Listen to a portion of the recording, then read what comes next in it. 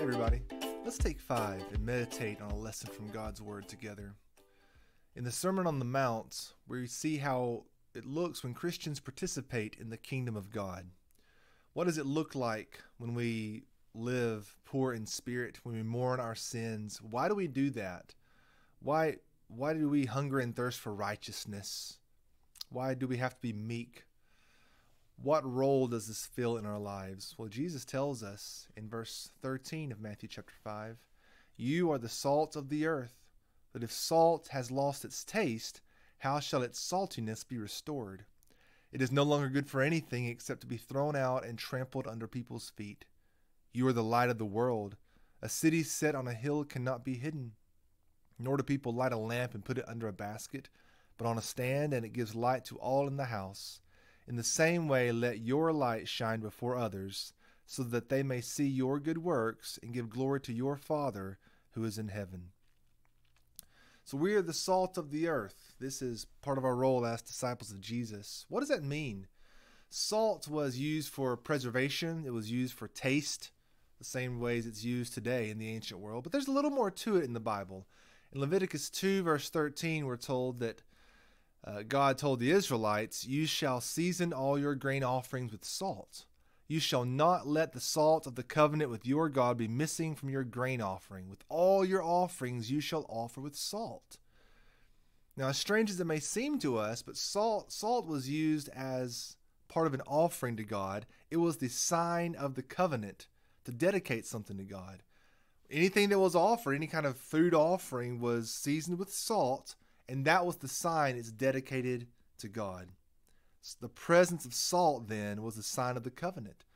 Our job then is to be signs of the covenant. If we are the salt of the earth, our job is to preserve the covenant with God.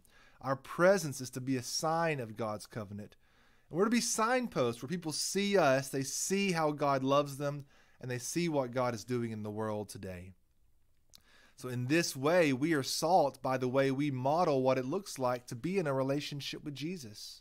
To be in covenant with Jesus, we keep our commitment.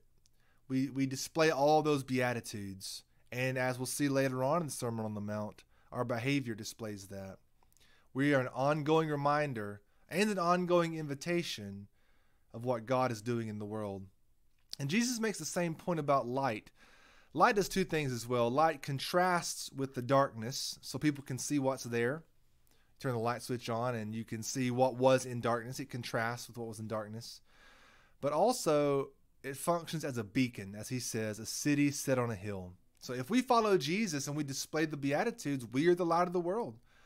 So we are the sign of the covenant, and that being the sign of the covenant displays to people how they can have safety, where they can have safety, and that's in Jesus. We show the world what God is up to. And since we are a sign of the covenant, we show people the safety of the gospel. What does this mean for us? It means we have a beautiful opportunity to be an influence in the world around us. And that opportunity starts with you. You get to be part of that. I get to be part of that. People can ask themselves the questions of, what can I do? What's wrong with our world? Well, the question should not be what's wrong with our world. I mean, there's a lot wrong with the world, especially right now. There's a lot of fears out there, a lot of things that could go wrong, but the question should not be what's going on out there, what's so-and-so doing about this. The question should be, are we the people who display the Beatitudes in our lives in contrast to the culture around us? That decision is going to change the outcome of your life more than any other choice you make, more than any other choice anybody else makes, any official makes. The biggest change in your life will be affected not by what's going on at the White House, not by what the CDC recommends, not how the pandemic will resolve itself, what happens with the economy, what happens with your job, what happens with the kids. The biggest change in your life will be from what do you do with Jesus. Will you dedicate your heart, mind, body, and soul to Jesus? Will you give yourself to him? When you do, that will make you a peacemaker. You'll be pure in heart. You'll be comforted. You'll be satisfied. You'll see God. And through the entire Bible, this is what God has been aiming for.